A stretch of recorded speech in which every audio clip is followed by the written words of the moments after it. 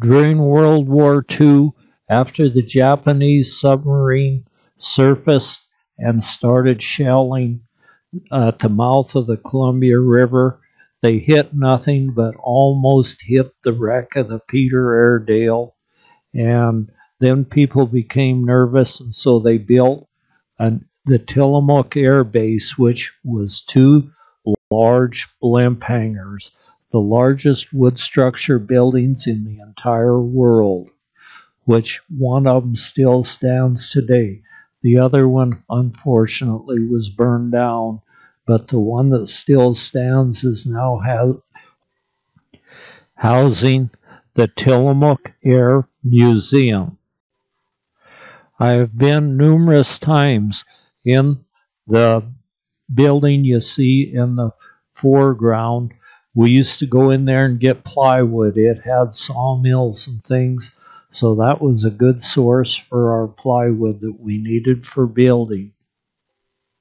We're so fortunate that this one remaining hangar still stands as a testimony to World War II, and they no longer have the wigwam burners out front like the old ones used to have, billowing smoke skyward 24 hours a day, but at least it's still standing and you can go in it, and it houses a very, very nice air museum. We really enjoyed it. That was our first time there, but we intend to go back some more. The museum is very, very well laid out. It's taken a lot of thought and planning to do this, and so you can really enjoy it a lot. There are many hands-on exhibits there where you can actually sit in the cockpit of an airplane, and also you can actually touch a lot of the things in there. Just seeing these blimp hangars from Highway 101 gives you no idea of how absolutely huge they are till you get up on them. They have to be pretty big to have got the title, the largest wood structure buildings in the world. The closer you get, the bigger it looks. As we drive up to find the front door to go in. As we pull up, we can see that we're in the right place by the writing on the old airplane out front. We cross the old railroad tracks and pull up. We can see some of the framework from the old blimp hangar that burned down in the background. We'll go right past this airplane, and there's lots of parking room where we can go in and enjoy this wonderful museum. During the war, there must have been a lot of activity around here as they run daily submarine patrols out off the coast, and even one time they engaged with a Japanese submarine. So the story goes. There's some skepticism on that, whether there was actually a submarine there, but they did engage with something out there, as near as I can find out from history. It's a stormy wintertime day, so there's not a whole lot of tourists there, although there's always some.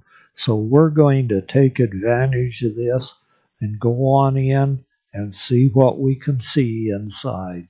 There's even posters on the windows. Then we enter the building and find a very large gift shop with all sorts of gadgets and things in there, posters and pictures and things, and a lot to do with aircraft. Here's a picture of the blimp hangar when it was loaded with blimps. So we're going to go on in and take a look. It's totally stunning to see the amount of vintage aircrafts and other things they have in this museum.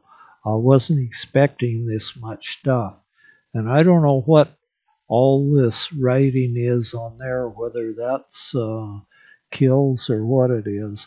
Maybe he was a camel hunter, but I don't know what that was. The airplanes in here aren't all World War II airplanes. There's some more modern jets, probably from the Cold War era, here on display in this huge, huge wood structure building. Marge has always enjoyed seeing these aircrafts too, and when she was in high school, she took a bunch of tests where they had them do a bunch of exercises and things. And then at her 50-year reunion, the people that gave the tests came back and to find out what they ended up doing in life. And anyway, Marge's test showed that she'd have made a very good airplane pilot. But she did end up getting a job working in a thing that resembled the cockpit of an airplane with all kinds of knobs and throttles and everything in a huge sawmill that fed the logs into the mill. There are more shapes of airplanes than you could ever imagine, some with high wings, some with low wings, and some very, very fast flying jets, and some others that are just plain old workhorses. And some that the wings fold up, so they were obviously intended for an aircraft carrier. And we can look down in this building and see that it's absolutely giant. And there is a blimp in here, but I think that was one made for the purpose of hauling logs out of the woods. And here's some more aircraft with folding wings. And this is an airplane that crashed, and so they've got some of the twisted remains of this crashed airplane in here. And then more of the military planes for all purposes. And then antique tractors galore. There are more antique tractors here than you could imagine. And that's really nice since this is a farming area to have the tractors in here as well.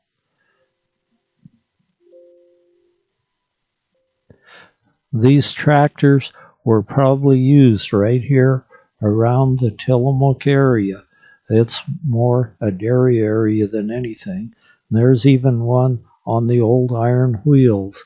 And after the tractors, we see the airplane engines. And there are airplane engines of all sorts here. This one even has a propeller on it.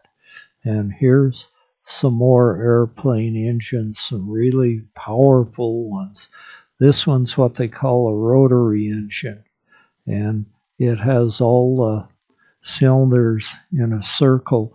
And I think it probably has a turbocharger on it. I never really looked to make sure, but a lot of them did have a turbocharger. That brought more oxygen into the carburetor so they could fly higher and have more power. You don't have to be an airplane buff to enjoy this place, and you'll learn a lot here. There's a lot of stuff about airplanes that that not everyone knows that you can see here and write in person and see how it actually works.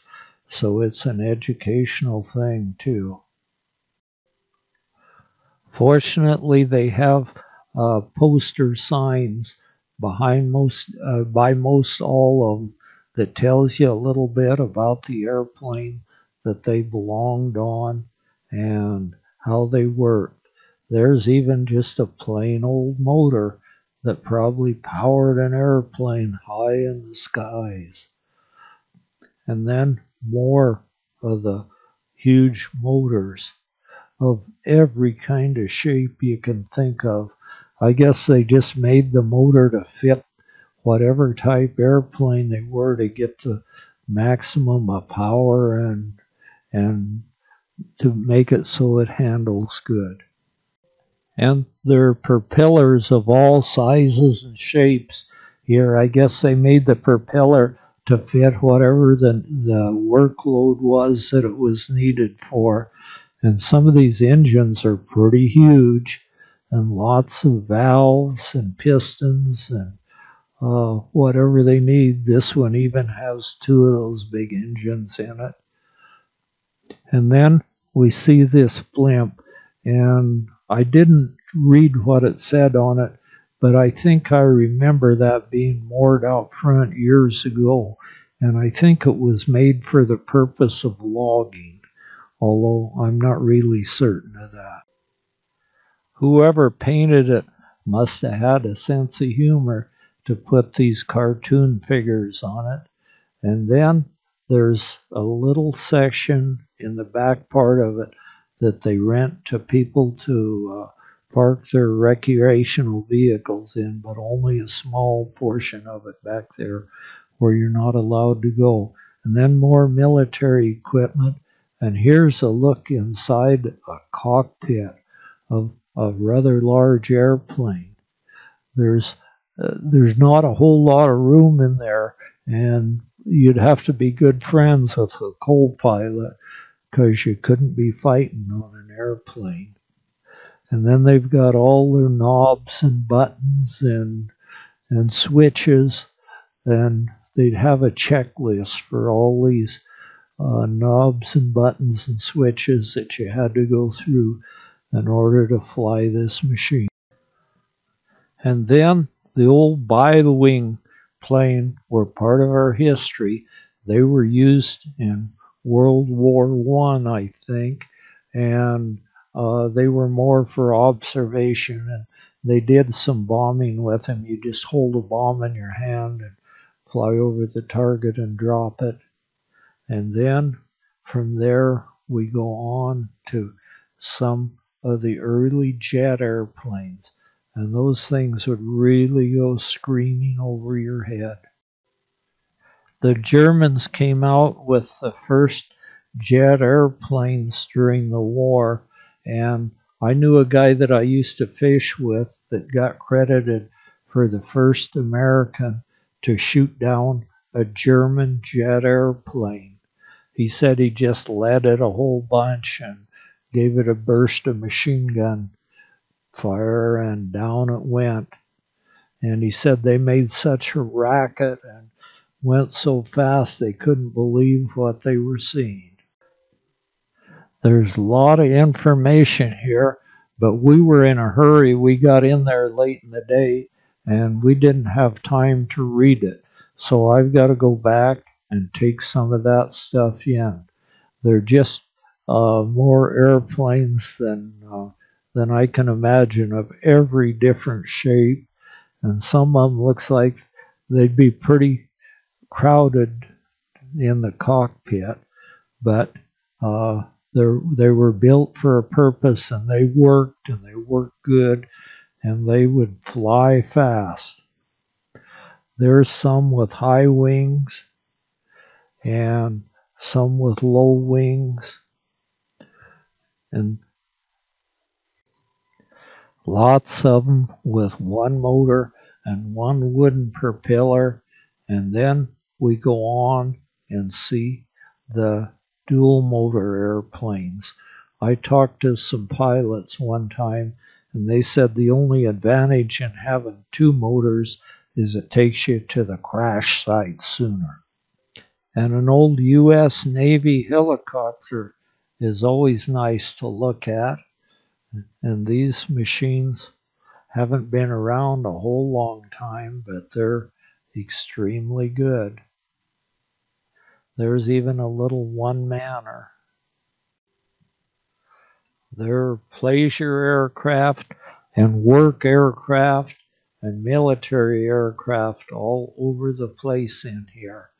There's a little guy that I'll bet really buzzes around. and then a big one here that probably goes fast, and it's a jet again.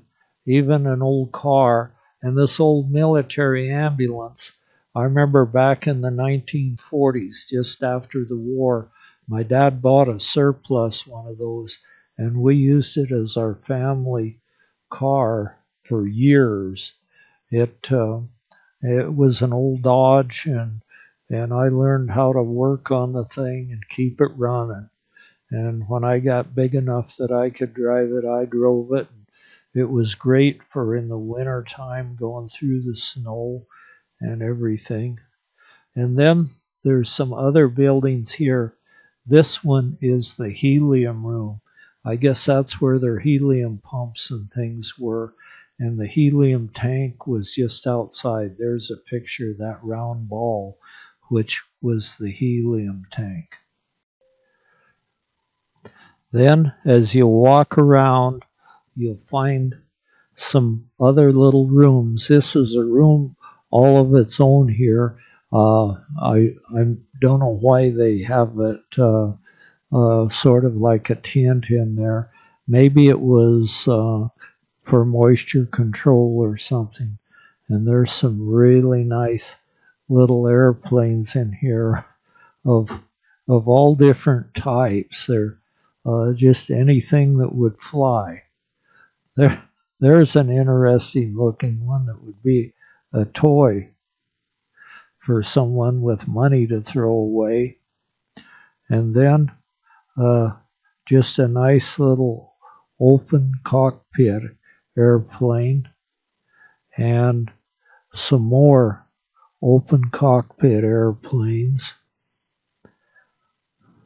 Then there's a room that has some mannequins, and this is the way that the military people dressed back during the war. And then they have showcases with all sorts of different artifacts in there from the aviation period of time. Many more showcases with pictures and articles and artifacts from a bygone era of aviation in them. And then in the corner, we see that some depth charges, and I think they were probably similar to what they dropped on the supposedly submarine off Cape Kawanda. They dropped many of them on what they thought was the target there, and it was probably some that looked like that. And some of those look like smoke bombs in there, and then some of the military uniforms. And here's a picture of one of the big blimps, like would hover over an enemy submarine and then call for help. Even the women had a part in the military during World War II, and there's some of the uniforms they wore. They were in a lot of times they just did support things like working in the fixing airplanes and different things, but a big share of them were nurses, which were very vital to the war effort. And here's some of the photos of the building of these huge buildings. One thing we need to do is support this outfit and this blimp hanger here and the museum to keep it this artifact from a bygone era of war to keep it preserved for the future generations. It's a very important thing. Marge still hasn't got a chance to fly her airplane yet, so we're going to go look around in some of the cockpits of some of these planes here and see if we can find one that she could fly. All these gauges and knobs and buttons, I think you'd have to be an Einstein to be able to remember all them, but a good checklist surely wouldn't hurt. And Marge found one she'd like to fly here. So she's going to get her lifetime dream of flying one of these airplanes. She's looking the controls over and trying to figure out what they are. She says it's about out of fuel, and it doesn't have a steering wheel. It just has a stick. I guess that's what you pull back and forth and rotate it to make the so the airplane's very maneuverable at super high speeds. And then I think maybe the button on the top of it's the trigger for the machine gun, although I'm not certain of that. But she's looking it over. If she's going to fly, I think I'm going to walk, though. After we went through the museum, which we didn't get a chance to go through it too good, there's just so much stuff to see in there that it just takes forever. Then we're going to go on. I have an old picture of the old blimp hanger that was filled with hay and burning, and I don't know what I've done with it. I'll look it up sometime and put it on someplace. And until then, I have to go, and please subscribe and like and share.